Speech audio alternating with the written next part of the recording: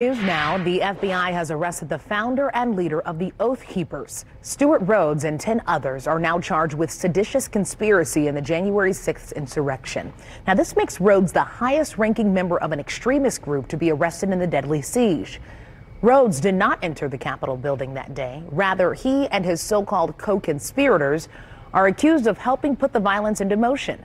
Rhodes gave a voluntary interview to the FBI in July. The House panel investigating the insurrection issued subpoenas for him in November, and Rhodes has denied all wrongdoing.